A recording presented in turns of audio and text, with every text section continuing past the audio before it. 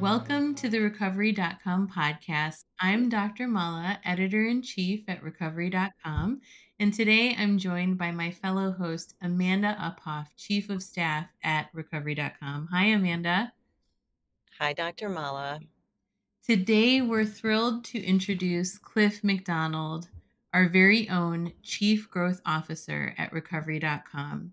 His diverse background spans Wall Street to founding businesses in technology and consulting and so much more. I'm so excited to welcome you here today, Cliff, and to share your journey with our audience. Welcome. Thank you. A warm welcome, Dr. Mala and Amanda. Great to see you. Great. Always great to see you, Cliff. Really excited for this conversation. So we'll jump right in. You have a recovery journey and it's a powerful one. Can you tell us about it? Sure. So I'm comfortable saying that I'm a recovering alcoholic or a grateful recovering alcoholic, even. Lots of the folks in the space these days prefer substance use disorder. And I think the reason why I'm comfortable saying I'm a grateful recovering alcoholic is because I've really used the 12-step program and I've spent a lot of time in the rooms. And that's the terminology that I've heard. There's a thing in the rooms with the 12 steps, and it's laid out in chapter 5 how it works. If you've decided you want what we have and you're willing to go to any length to get it, then you're ready to take certain steps. And I've seen people that are really going through life happy, joyous, and free. And I did decide at some point when my life got pretty tough that when I started to turn the corner, I saw these people that looked like, wow, I do want what they have. And as both of you know, in the old school 12-step program of Alcoholics Anonymous, that is how you introduce yourself. That's hard to do the first time. So, yes, indeed, Dr. Mala, I am a grateful recovering alcoholic. Thank you for that start. Yeah, I'm curious. I know you have such a wide swath of experience and education. Tell us a little bit about your journey from Wall Street to becoming an entrepreneur and how those experiences shaped everything that transpired and your journey.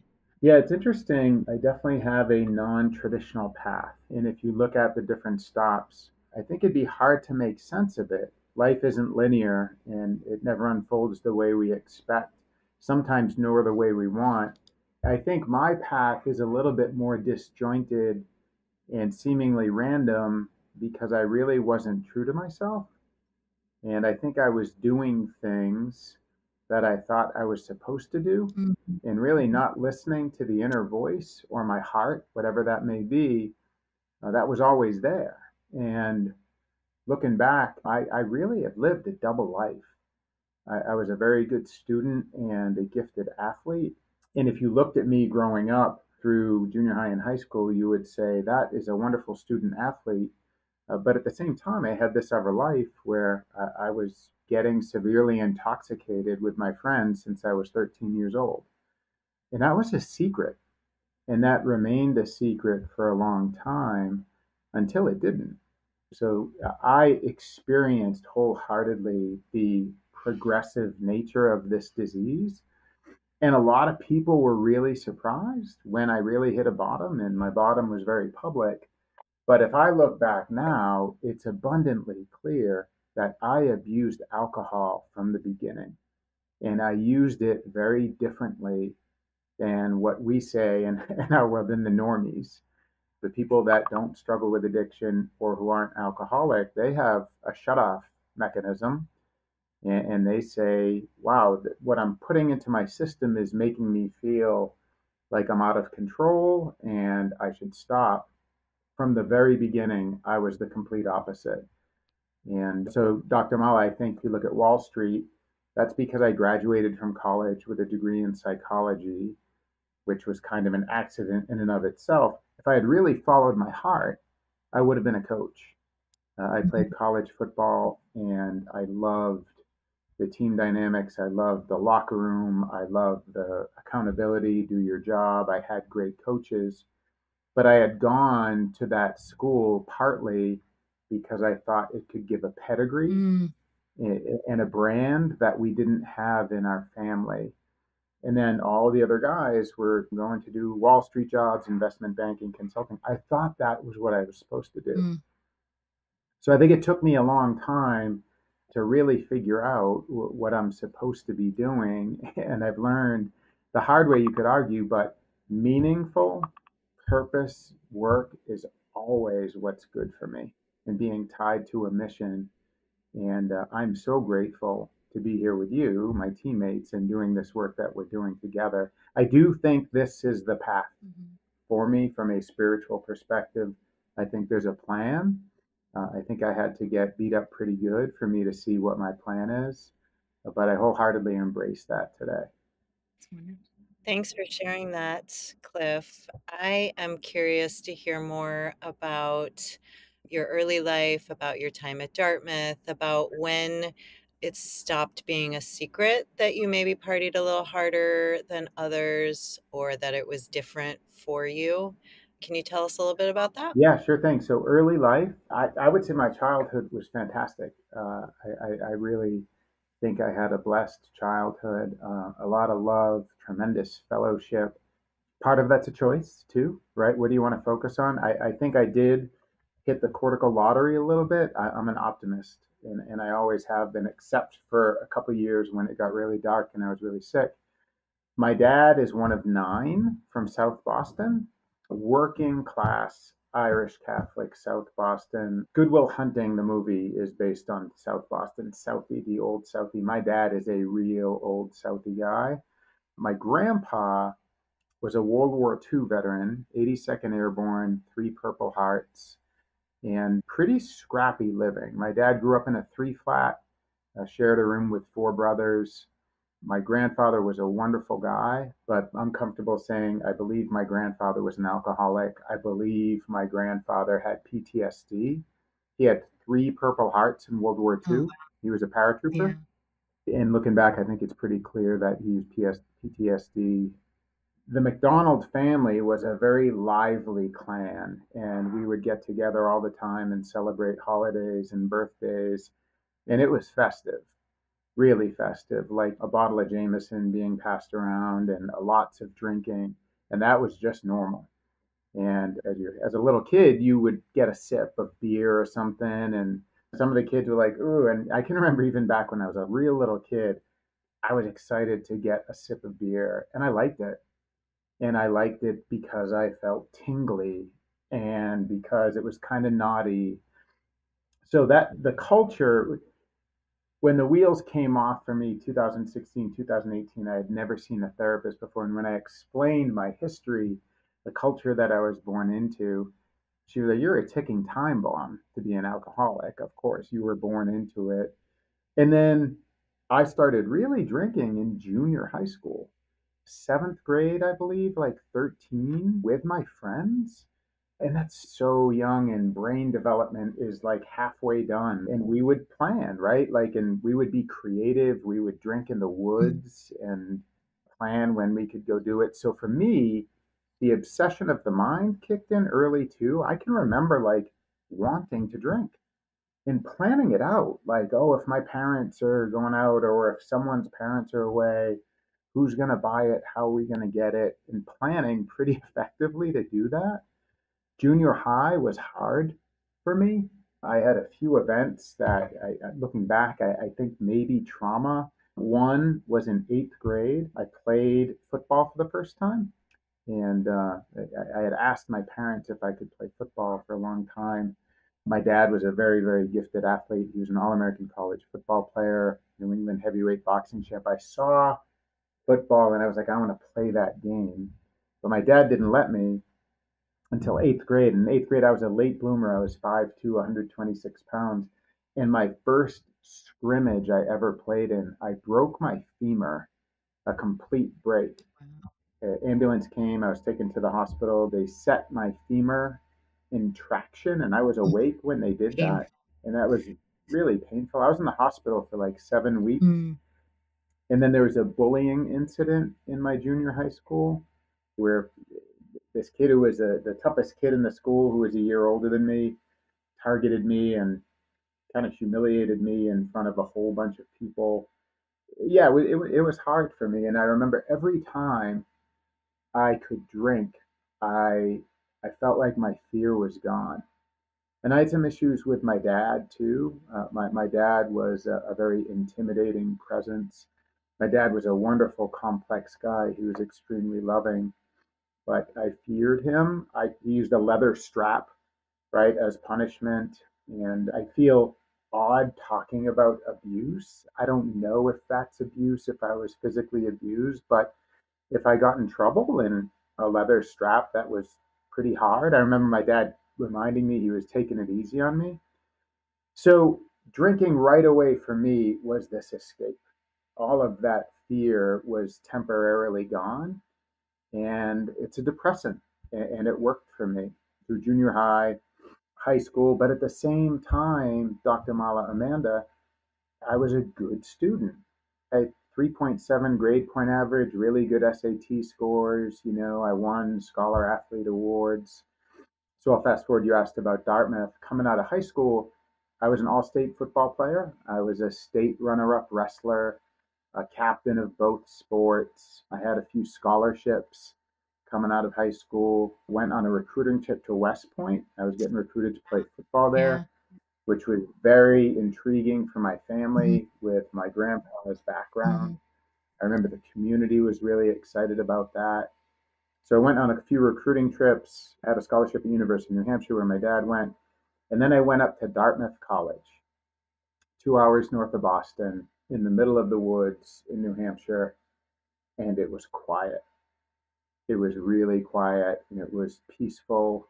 And it looked like what I thought it was going to look like, this idyllic college setting. And then I met the coach, and football was really important to me. And right away, I felt like that this coach, he was a young guy. His name is Buddy Stevens. He just passed away last year. An amazing, amazing guy. The pretty similar background as me, actually. He was only like 31, 32, but big Irish Catholic family in the Boston area. He had this magnetism, and I was like, I want to come here and I want to learn from him and I want to be his teammate. And I think the unhealthy part of this, and Mala, with your clinical background, you could probably do a lot with this. But I remember also thinking, like, if I go here, I can help my dad. My dad grew up really Yeah. poor, and he complained a lot about being poor. Hmm. Hmm. He had what's so clear now, a scarcity Yeah. mindset.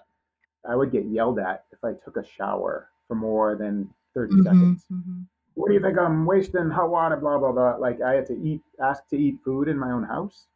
It was always Wow. yes, but can I have seconds? If the door is open during the winter time for more than a split second, you're yelled at. Just tremendous scarcity.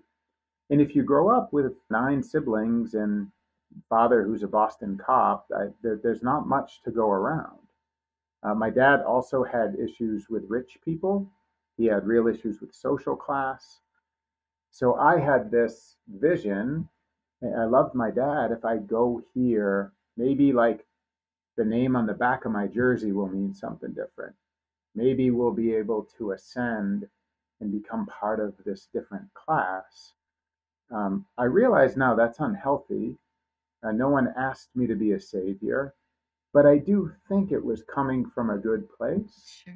But I think that started also a little bit of a thing like I have to become someone different than who I Mm, am, if that makes sense. sure.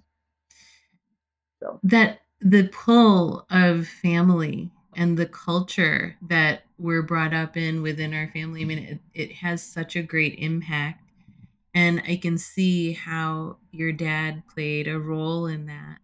What about the rest of your family, your mom, siblings? How did that all manifest and impact you or influence you as well? my parents were absolutely awesome, loving. Their story is a wonderful romantic story. So our immediate family was just my parents and my sister, who was 13 months older than me. My mom and my dad met at the University of New Hampshire. They were both first time college students from their families. My mom grew up just north of Boston, and they kind of fell in love like really fast and they started dating. And then my mom got pregnant with my sister while they were undergrads. And they must have missed the family planning class because she got pregnant again with me. So they had two kids 13 months apart and they graduated. My dad barely graduated, he had some challenges. So they were young and they didn't have much and they struggled, but they had a lot of love and they had a family. And I always remember feeling like tremendous love and it was fun. We had a lot of fun together. My mom, looking back, it's interesting. I think it was a matriarchy. My dad, who passed away in 2004 at age 55, uh, I can't judge if anyone else is an alcoholic. That's a self diagnosis. But I can say I don't think my dad would have died at 55 if he lived differently. My dad was kind of a one speed guy and he went hard with everything that he did. I can remember early my dad saying, your mother saved me. I wouldn't have seen 30 years old if it wasn't for your mother. So my mom, I think, really kept some structure with our house and kind of like managed my dad fairly well. My mom stayed home with my sister and I when we were young. She was a homemaker, so we had a lot of really, really good time together. It's pretty cool when I was about 10 years old, I think, fifth or sixth grade. My mom had studied sociology. She went back and got teacher certified. She became a teacher and then she ascended over time. She ended up becoming an assistant principal. And then she ended up becoming principal of the largest middle school in Eastern Massachusetts. My mom was extremely intelligent. She understood people really well. She was very honest and direct, a really, really gifted leader. It would have been interesting to see what my mom would have done in different arenas. I think she could have been a great CFO, but she had a wonderful career for herself. So, yeah, so family was great and it was loving. And again, I've shared with Amanda, I kind of was a little bit of like the golden boy Mm, because I didn't get in trouble. There were these isolated incidents that really started to happen mostly in college. I kept a lot of what I was doing unknown to mm, my mhm, parents. Our friends and I were doing things that our parents didn't know. And then I was off at Dartmouth, and Dartmouth had a very big drinking culture.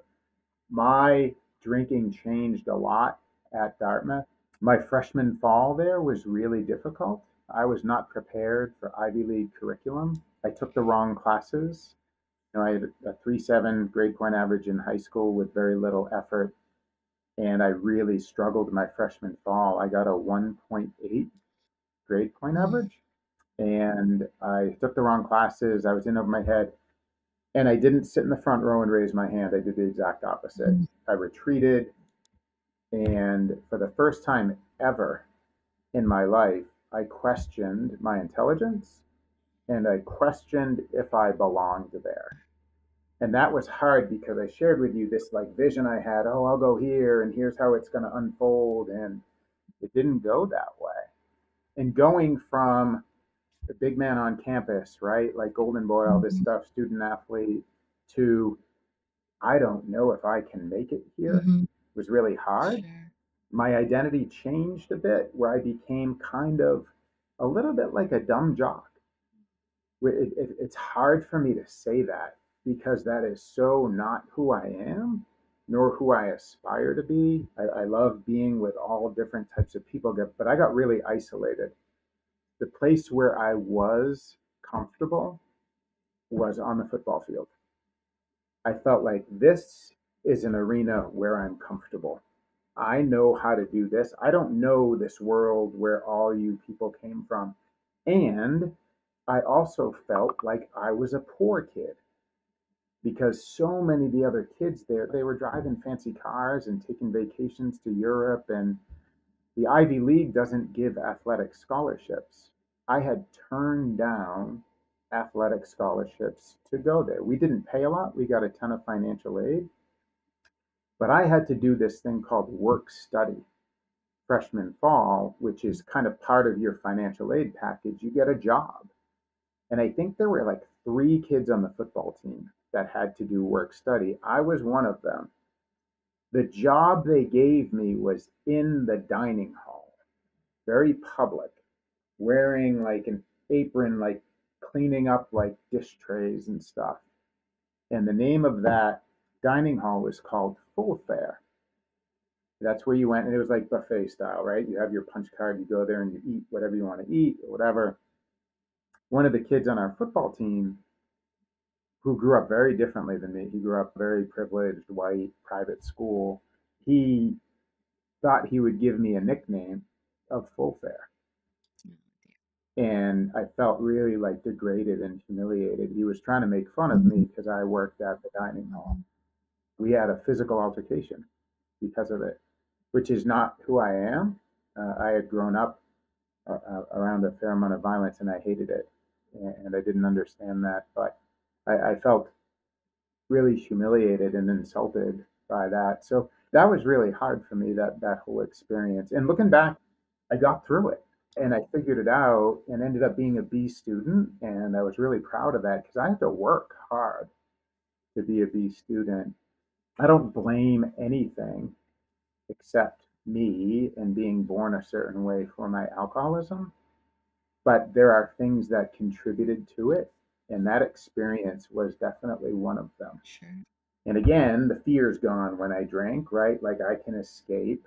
And it was celebrated a little bit too to be someone that could party a lot, that could drink a lot. Yeah, you said your drinking changed around that time. Can you tell us what that means? Was Yeah. it just greater quantities? Was it less fun? Tell us Yeah, about it. greater quantities for sure. So keep in mind, right? Like I'm a student athlete and, training really hard. So in season was good, right? Because it's extremely structured. So, wouldn't drink at all during the week in the fall when we're playing football, but Saturday nights after the games, we would drink and celebrate.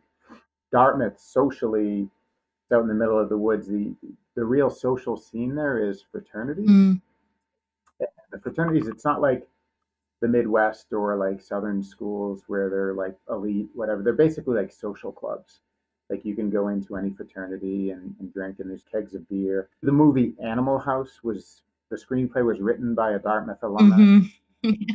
So that, yeah, right. So an alcoholic will find these places. And even on my recruiting trip, there was a lot of drinking. That was favorable to me, right? Like, oh, this is fun. But Amanda, tremendous alcohol abuse, contests of who could chug the most beer, vomiting and staying out and drinking more, playing games where the punishment is drinking, excessive drinking, chugging beers. One of the fraternities had this thing called a ladle, which is this big, like huge ladle that if you fill it up, it's like 3 beers.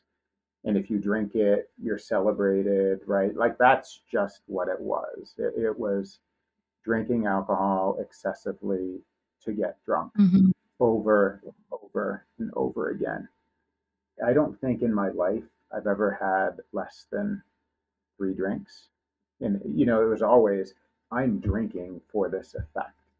I actually remember being puzzled, like, who would order like a martini to like enjoy it? Why would you drink if you weren't drinking for the effect? That's how much I thought like differently of alcohol and drinking. The point was to get drunk, right? No, but that's how it worked for me. Mm. There were consequences too. I have scars. I have a scar here. I have a scar here. I have a scar on my elbow. I have 7 scars on my body that I can point to that are all from things that happened when drinking. So one of them was horrible. Freshman parents' weekend in the spring, I got really drunk at this fraternity that I was actually a part of. My friends had to like carry me back to my room, escort me back to my room. They put me down on my bed and I fell backwards.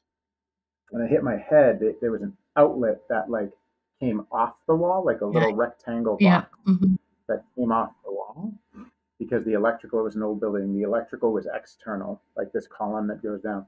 And I hit my head on that. And then I just slipped down and passed out in my bed. And the next morning, my parents came up for parents' weekend and they came in and I was still in bed, sleeping, passed out. And My parents came and like shook me like, "Hey, we're here," or whatever, and I sat up in my bed, and my mom's face turned white. And I looked, my pillow was covered in blood, Oh.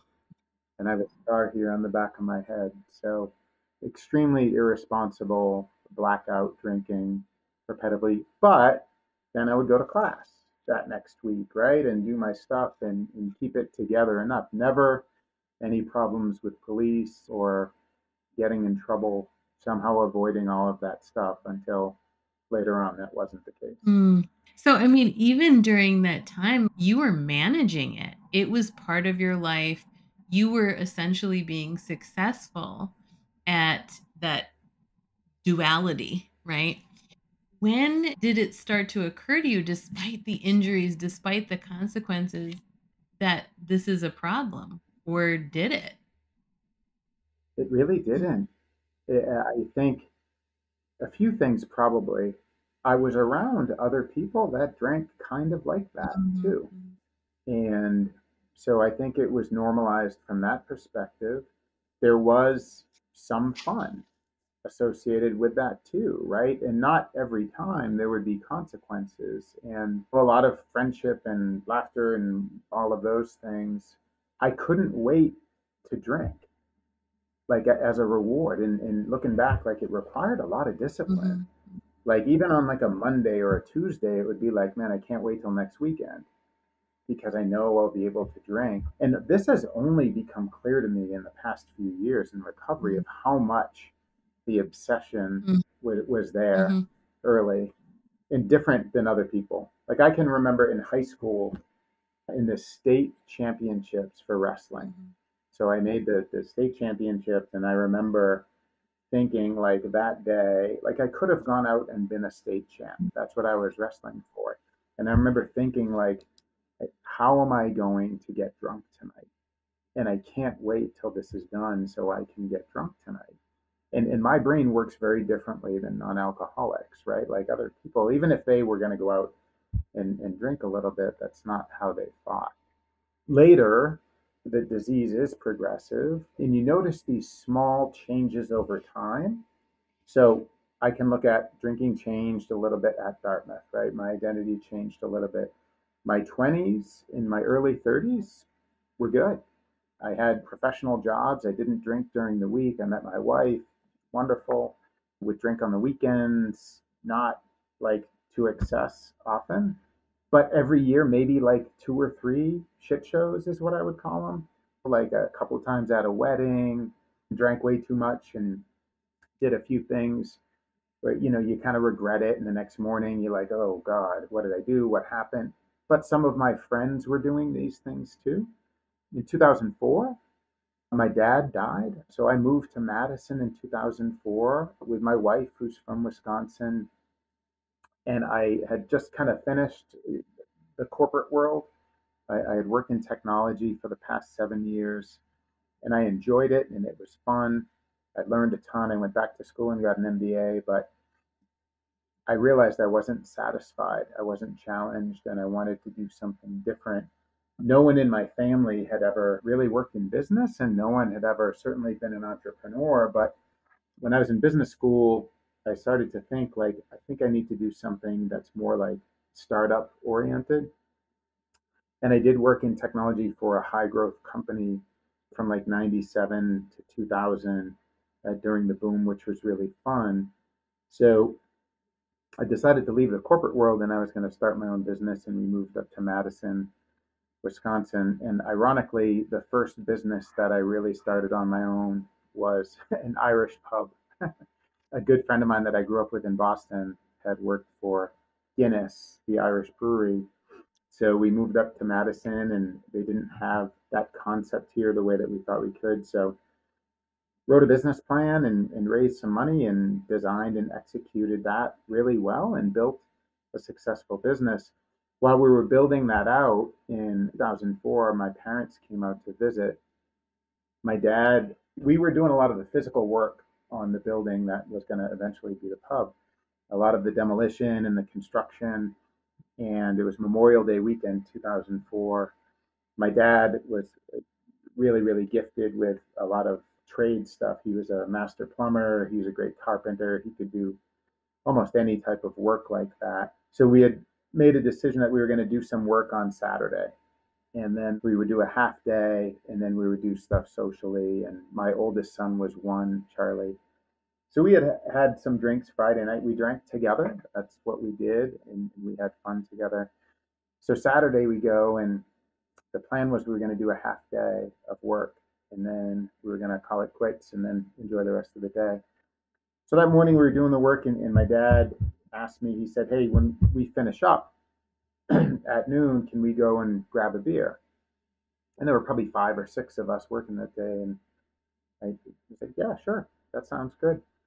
And then, like an hour and a half later, he asked again. He said, "Hey, when we wrap up, we're going to go grab a beer." And I said, "Sure thing." And I was like, "Why is he asking again?" So we finished at noon, and then it was right down in the Capitol Square here. We went to the Great Dane, which was one of the only places down there then. And we get there, and we go up to the bar, and we order. And everyone orders a beer, and my dad ordered a beer and a double Jameson. I hadn't seen my dad a lot because I wasn't living at home. I had lived in Chicago, and I hadn't been in the Boston area for probably 6 or 7 years. And he asked me he's like, "You want one?" And I said, "No, I'm good." So no big deal. The beers come. My dad, and I noticed he drank the double Jameson really fast. And then we finished our round, 20, 25 minutes. The bartender comes back. He said, "You guys want another round?" And yeah, sure. And then he asked my dad, "Do you want another whiskey?" And my dad said, "Yes." And the bartender said, "A double?" And my dad said, "Yes." And I was like, "Whoa, what's up?" And he got unsettled because I said that. And he said, "Oh, you're going to give me shit too?" And I was like, "No, it's all right," implying my mother for his drinking. So then we finished that weekend. My parents went home. We had a really nice visit together. And then 6 weeks later, I got a call out of the blue and learned that my dad died. And he was my age now. I'm 53. My dad was 55. And that was the last time I saw him in person. We were drinking together, and he was drinking alcoholically. And looking back, my dad was bloated. He didn't look good. He didn't sound good. He was angry. Like something wasn't good. I don't think he and my mom were doing that well at that time. He was 55. His grandson was 1, and he was gone like that. The crazy part about this, though, I used that to drink differently. So, which is insane. Because now I look back, my opinion is my dad died of alcohol related something, right? I think his heart exploded. We didn't get an autopsy, but probably a heart attack. My dad was 6'2", healthy looking guy. He was phys ed health teacher in Boston public schools for 32 years, and he was gone like that. And I remember in some non-healthy way, I rationalized drinking differently after that. And I even remember saying, like, I can mourn him and I can be sad. And I didn't drink a lot of whiskey, right? My dad drank a lot of Irish whiskey, Jameson. He drank some scotch. And I started drinking whiskey then too. And my drinking changed a little bit then in 2004. So there's the progression, right? And then soon after start drinking during the week. It didn't really progress until this is already very odd drinking for a normal person. But then it even progressed to a different level about 12 years later. So you talked about the alcohol was your ability to escape the fear that you were feeling. And now you're talking about that shift that happened and the rationalization. What did that sound like? What was the narrative in your mind for that rationalization? I think the first time I knew what I was doing was wrong. I had never drank like by myself until then. I had never like a whiskey at home to like take the edge off before this. And that's when it gets a little bit scary, is when you know like your behaviors aren't what like you should be doing, but you still do them.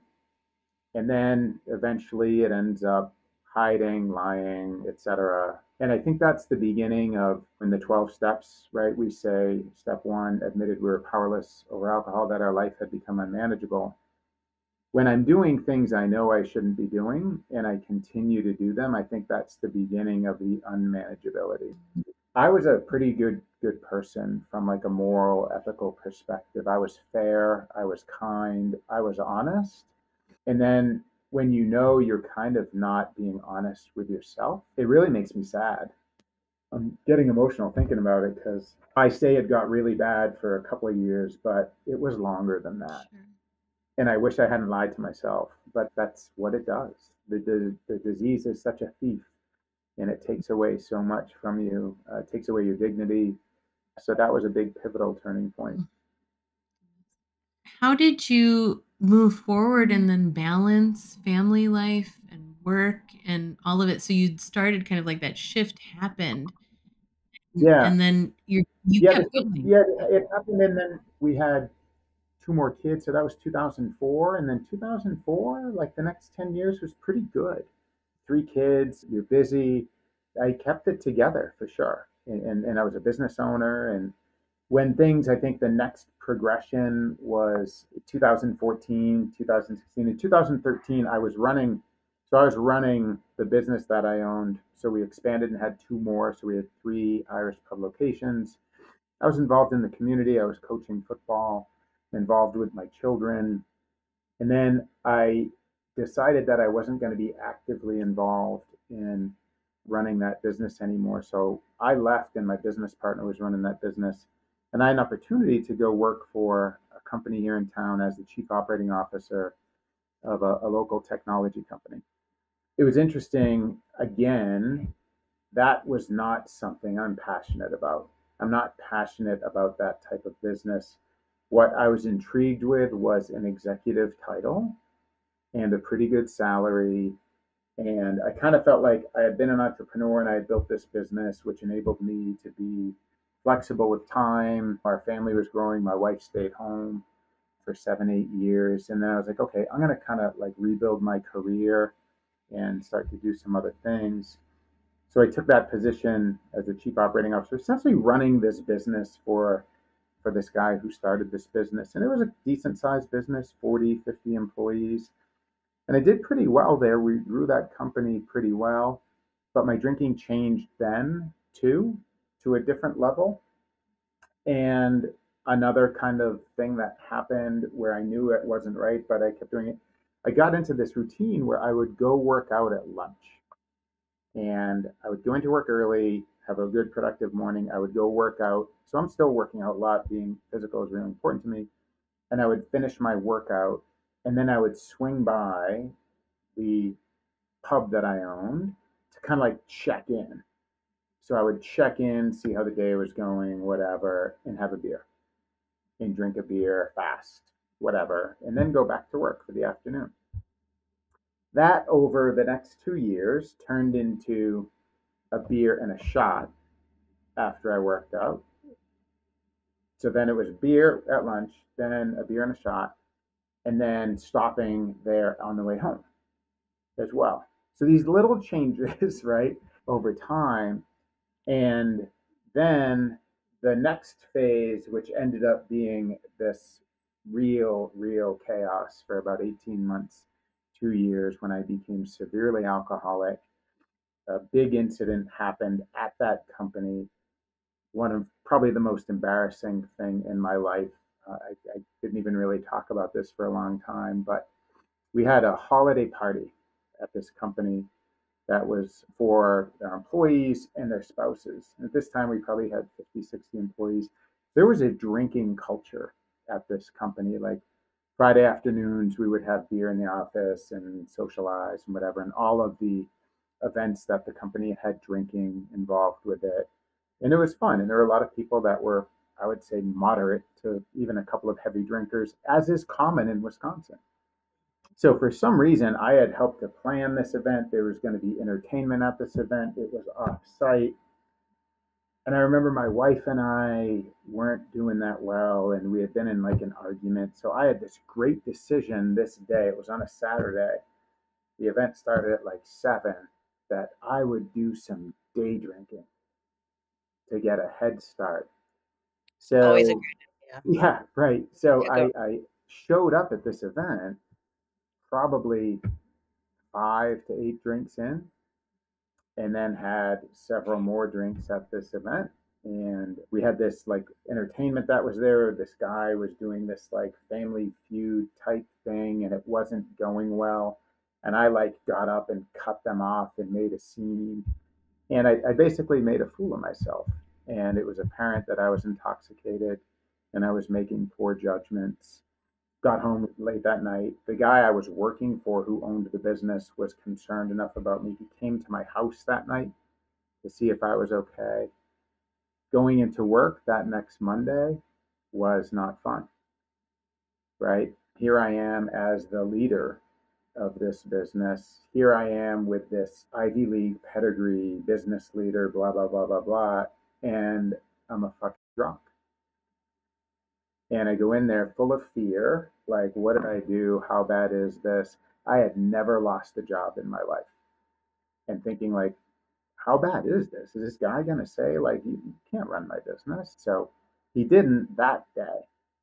But 3 months later, we were supposed to do this small acquisition that fell apart for something that really wasn't up to me. But we had a meeting and he let me know that he was going to move in a different direction and I wasn't going to run his business anymore.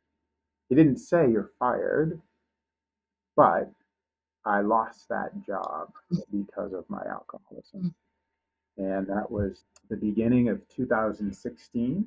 And then that began, my second trip to the Plymouth House was in November of 2018. So that next whole period was not good.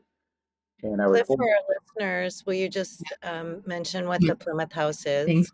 Yeah, the Plymouth House is a inpatient residential treatment facility in Plymouth, New Hampshire. Old school, hardcore, 12 steps, non-clinical.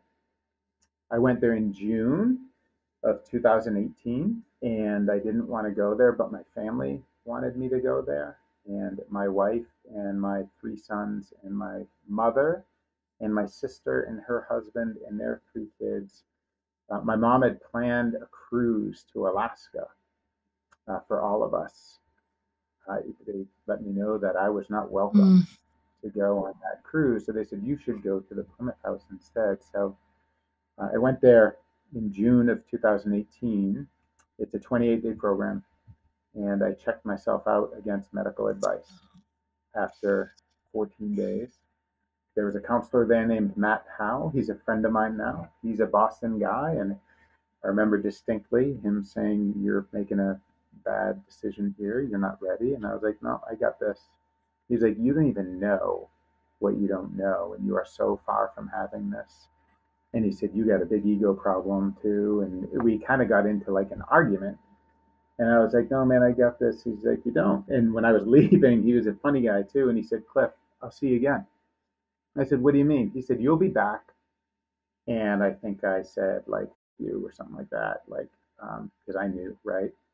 So I went home here to Madison and I had 90 days of sobriety, brutal sobriety, not going to meetings, not having a sponsor, just white knuckling it, angry at the world. And I had never been an angry person. And the disease, it got really dark. Like I could not live life on life's terms. And I even kind of became a little bit of a victim, right? Like that guy who relieved me of my duties, like I was mad at him. Like looking back, so stupid, right? Like that was all me. So after 90 days, I decided that it would be okay to have a drink. I was going to a high school football game and I stopped to get gas on the way. And I went into a gas station. Of course, in Wisconsin, you can buy beer anywhere. And I walked in. So I did the gas thing outside and I walked in. I was going to get a pack of gum. And I remember walking in. I remember seeing in the corner of my eye, like the beer thing. And I was like, no way. no way. And then I walked over and I was like, I can have one. And it was a 24 ounce, the King Can thing. And I came out, I got in the truck and I drove and I didn't drink it. I got to the parking lot and I drank it before the game. And I went in and I was sitting up in the booth because I was watching on the headset so I could, tell the coaches what defense they were playing. And I went home and I was like, oh, cool. See, I can do that. And the next day, I went to the store and bought a 12 pack and it was on. Mm. And it went fast. And my wife had said, if you drink again, I'm going to ask that you are not living in our home. I don't want my children to grow up around you when you're drinking.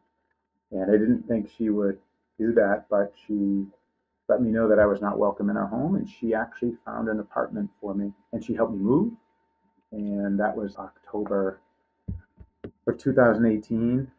And we'll get to the end here because this is the end of the alcoholic part. And then I hit my bottom. I wasn't working at this time. I lived in an apartment about a mile from my house.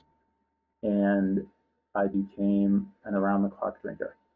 And it was horrible. And I was living in deplorable condition. I remember vaguely being outside the liquor store at 7:57 in the morning, drinking around the clock. I think I was drinking to die and really no will to live. And Shanna and I were still communicating and by a text message, and she didn't hear from me for a couple of days. And you know what's interesting?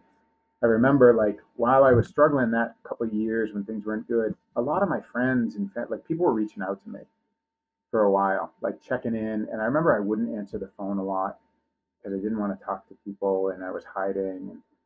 And the phone stopped ringing. And I had never felt alone in my whole life. And I was alone in this apartment without, it's crazy, with no one near me, no one checking in on me. And Shanna hadn't heard back from me, so she did a welfare check. And she came to the apartment. She had a key, and she came in and found me in deplorable condition. My room was a deflated air mattress with rotting food in the refrigerator, bottle. I was cold to the touch. I don't know if I was close to dying, but she was so scared. She called my sister, who's a registered nurse who lives in Boston. My sister got in a flight out to Madison and she drove me back 17 hours to Boston. And they tried to put me into McLean Treatment Center. And I'd spent the night before at my sister's house and I was drinking because if I didn't drink, I could feel like really bad withdrawals. And they wouldn't take me in because they tested my blood alcohol, which was super high. I don't even know what it was. So they rushed me via ambulance to a hospital, Newton Wellesley Hospital, where I did a 6-day detox with all the medication and everything. I had a horrible hallucination there where I got up in the middle of the night and I pulled everything out and I tried to walk out of the hospital. I didn't even know I was in Boston. I said my truck's outside and the security guards had to like take me and put me back in the room. Just absolutely crazy. And then after 6 days of detoxing, I went up to the Plymouth House the second time, and my friend Chris did the intake. He's a good friend of mine now. He works at the Plymouth House. And they had been there before, and they have a lot of repeat guests. And he looked at my folder when he was doing the intake, and he looked me right in the eyes, and he has these steely blue eyes, and he said, Cliff, you've had a great life. You have a beautiful wife, 3 kids. You've had tremendous success. He said, I have a really odd question for you. He said, why are you killing yourself? And it hit me. Yeah. And I still had like this false pride. And I responded with profane. I was like, you. He said, I get it, man. I get it. You're a big, tough guy. I know that. He said, it is what you're doing, though, man. And he said, I'm going to give you some strange advice. And I can't believe this is what he said. He said, if you really want to do that, put a gun in your mouth because you are causing pain and suffering for so many people and you're taking everyone down with you. And we see people coming in here. Some people are alone. You're not. You have people who still love you and still care for you. And it hit me. Like it hit me and it hit me hard. And then something happened over the next few days. Like 4 days later, we did a third step in this chapel that they have there. And that's, made a decision to turn our will and our life over to the care of God as we understood him. And Jim, one of the counselors there, who is also a friend of mine now, he said, Cliff, don't do this if you're not really going to do this. He said, you can't fake this. You have to do this, and don't do this unless you're really ready. And I felt ready. And they have this beautiful chapel. It's a little white chapel. And we went in, and I had one of these sudden spectacular things. It was so powerful. And we did this ceremony. He said, all right, get on our knees, and we're going to say this prayer and repeat after me. And there were two other people, and I remember kneeling down. It says, God, I offer myself to thee, to build with me and do with me as thou wilt. Relieve me of the bondage of self. And when I said relieve me of the bondage of self, there was a window over there, and there was this light coming in. And I felt like, whoa, there's this light. And then I felt a voice. And I heard a voice, and the voice said, Cliff, what are you doing? I'm still here. Do you think you built this great life by yourself? And I felt bad for God or this higher power. I felt like a jerk. It was like, and then I said, I don't know. And we did this together, and we can do it again, but you got to let me in.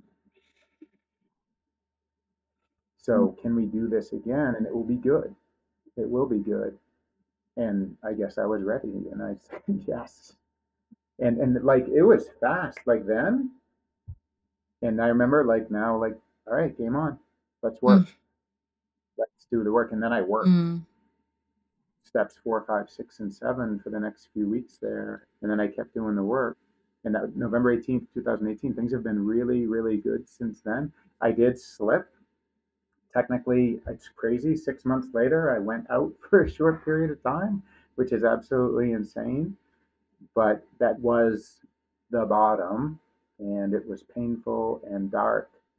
But, and I don't know how much time we have. Since then, it's continued to get better and better and better and better.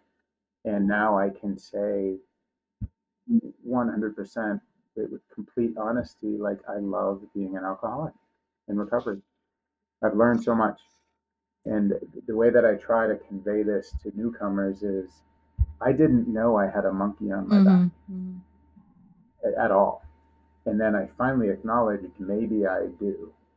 And then with doing the work and doing the deep work and trying to understand the root cause, why was I so afraid? What was I running away from? I realized I did have a monkey on my back. And as time passes, it's like, no, it was a orangutan, it was a chimpanzee, it was a gorilla. And it seems like now I keep getting lighter and lighter, but I have to do the work all the time. And they say there's a daily reprieve contingent on the maintenance of our spiritual condition. That was a huge part of why I chose to come over here and work full time with recovery.com and do like I love being in the middle of it all day, every day. It's where I'm safe, but I also hope that I can help, and with 47,000 connections in May on our platform. If I can be like, my dad didn't get a shot. A couple of my high school friends are gone. A college teammate of mine, like they didn't get a shot. And these are privileged white men who didn't get a shot. What about all these other marginalized people that haven't been able to get a shot? Like that concept to me, like we're able to already give these people a shot at this. I've never been more inspired. And I don't think it's random that my office was down the hall from Ben and Jeremiah. But I love thinking that too, that I'm not driving and there's something much bigger than me.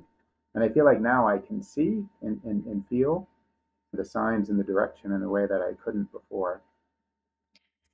Cliff, I think just by sharing your story, you're helping people. And just a couple things I wanted to go back to. I too had like a voice experience and worked steps 1 through 3 probably a dozen times. So I want to know, especially because you mentioned going back out 6 months out, which I did too, about a dozen times. What drew you back in? Mm-hmm. What made you not say, well, I did it. I worked really hard and it didn't work. So I guess I'm just a failure. What drew you back in? So I went and tested it, and I didn't drink. So it wasn't fun at all. I think maybe, Amanda, it was just kind of like confirming, like, and I didn't know why I drank. I didn't want to. I knew I didn't want to drink. That's where I think it's cunning, baffling, and powerful. Totally. It is so far from fun. Like, it was just instant chaos. And then, like, do I have to lie again and be dishonest again and create it? Like, you just saw, like, that. It just got chaotic again. And I didn't want that at all.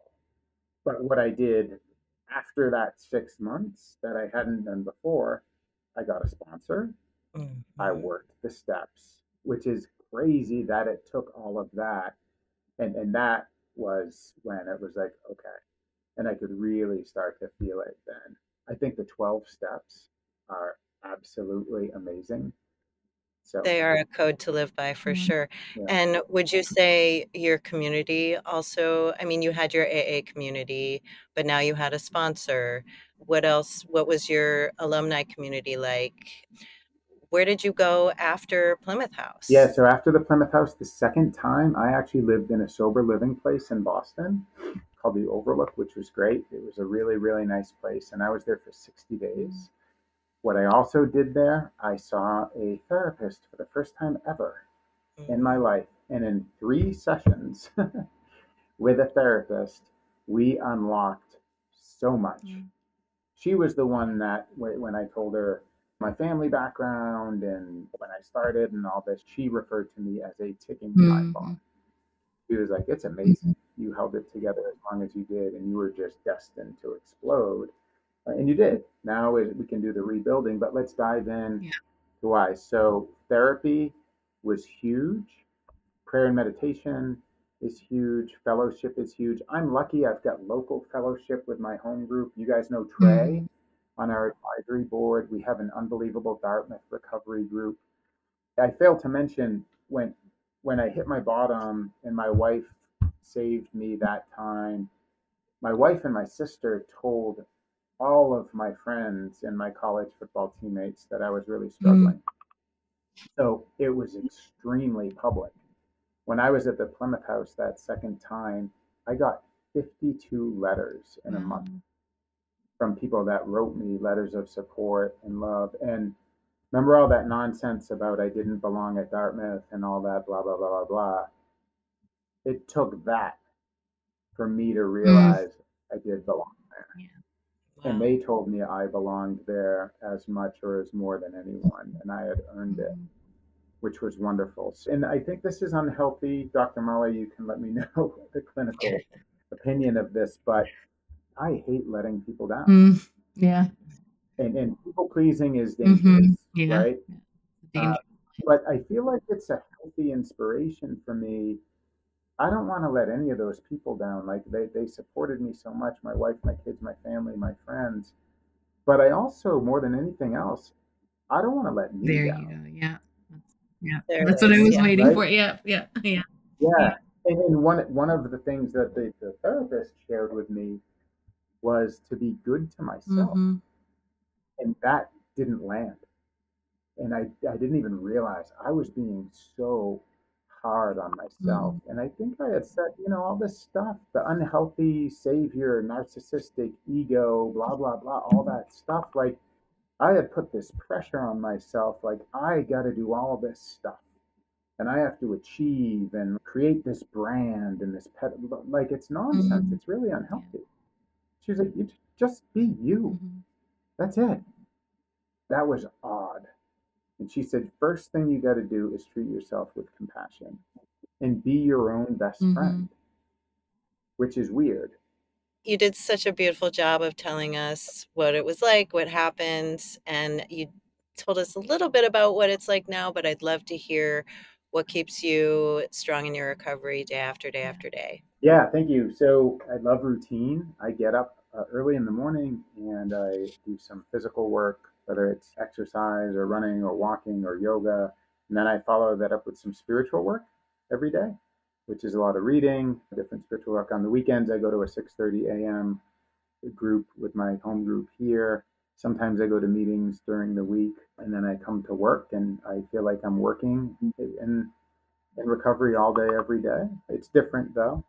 And then I'm a creature of habit. I usually am in bed by 9, whether it's Sunday or Thursday or Saturday, and kind of repeat. And Amanda, early, I thought that was boring. I love boring now. Mm. It Feels so good, does. doesn't Yeah. it? Yeah, Yeah. yeah. I'm also a lot more comfortable. Like I realized I really struggled to be present. Mm, I'm almost certain there would have been an ADD, ADHD diagnosis. I remember I couldn't sit still in class, and shocker, I would become addicted to a depressant. I enjoy also mm, solitude, being still. I like being alone. I like going for walks in the woods, and I have a long way to go with my meditation practice, but I'm practicing. Being still is good too. And I do love my work. There's a danger. I am someone that struggles with addiction. I love this work, and I love putting in the work here too. And I know you are a strong believer in you can't keep it if you don't give it away. So I know you sponsor other yeah. men, and that's such great work in the world. I do, yeah. And I've had sponsoring is humbling. Mm, I've a couple of guys that it didn't work, but I've got 4 people that are really, really thriving. And now they're sponsoring, and we've got this little kind of family tree thing which is going, mm, which is really cool. One of the many gifts, and this one stems from the accidental kind of outing of me as an alcoholic and it being pretty public. My phone, every week I'll get a text or a call Mhm. from someone that has someone that they know who's struggling. So I've become a bit of a resource, which I really enjoy, mhm, and I like someone that people feel safe reaching out to. I do really enjoy helping people. mm.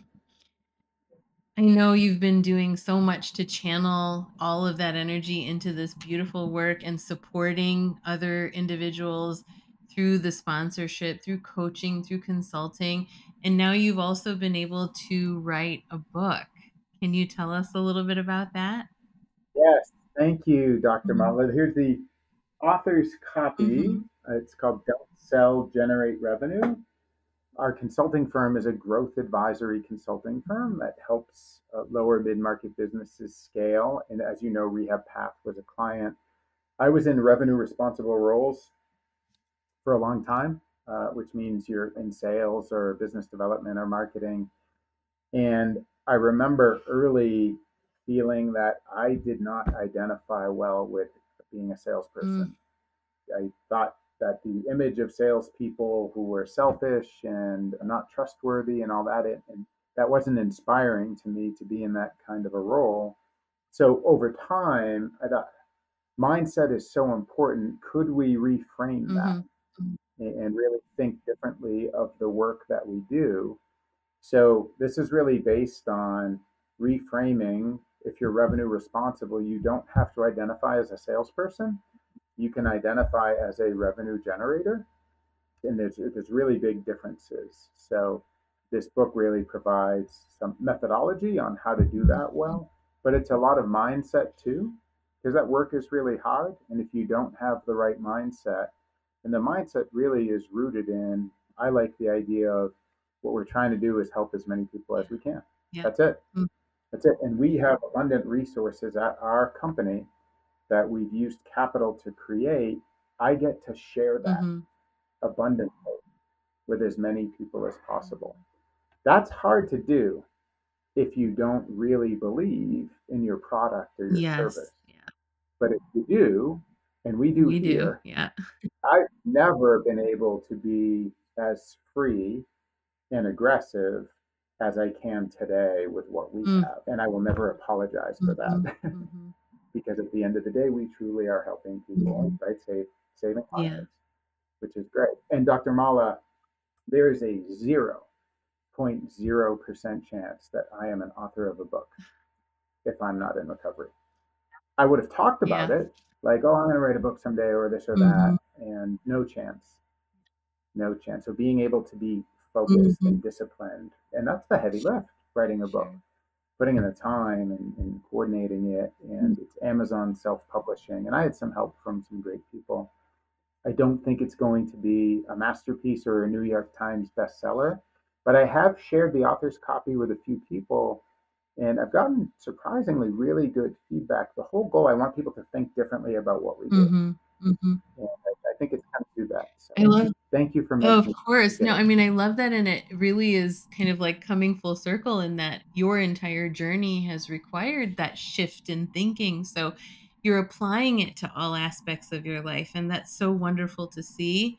And I know I'm thankful for that on a daily basis. That the fact that I get to work with you, but the fact that you get to share that with our immediate culture here is just phenomenal. So thank you. Yeah. You're welcome. And remember, yeah, and what I felt in my heart Mm-hmm. when I was an 18-year-old kid was I wanted to be a coach. Mhm. Mhm. And Yeah. in different Oh, for arenas, sure. right? Yeah. So I can coach in Yeah. recovery with sponsoring. I can coach in business with revenue responsible people. And I'm coaching high school football this year I at love Madison it. West. Love it. So Yay. That's awesome.